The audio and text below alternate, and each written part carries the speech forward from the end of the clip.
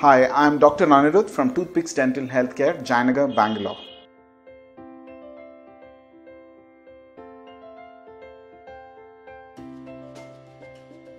Well, you can eat anything that is probably eaten post extraction, like maybe room temperature food, food that is not very spicy or sour, or anything that is kind of going to burn your mouth, or don't try to have anything that's very hot.